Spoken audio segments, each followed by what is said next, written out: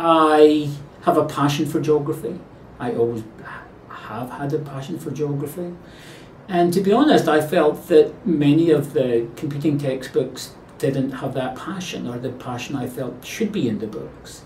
And so I wrote it to give students some sense of the wonder, excitement, and the sheer intellectual vitality of contemporary human geography, which I didn't feel was there in the textbooks. Whether I've captured it is another matter, but the aim was to capture this lightning in the bottle that is contemporary geography, with all its myriad concerns and interesting topics and rich arguments.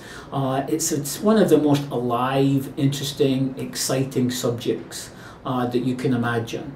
And I wanted to write a textbook based on years and years of experience, but that captured just a fraction of this excitement.